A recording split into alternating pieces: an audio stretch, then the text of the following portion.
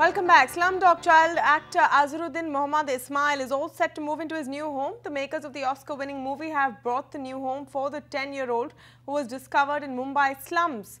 These are visuals of Azharuddin's 250 square feet one-bedroom apartment in Santa Cruz West, Mumbai.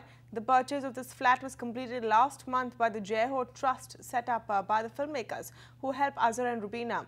Both Azhar and Rubina Ali lost their homes last month when authorities demolished their illegal slums.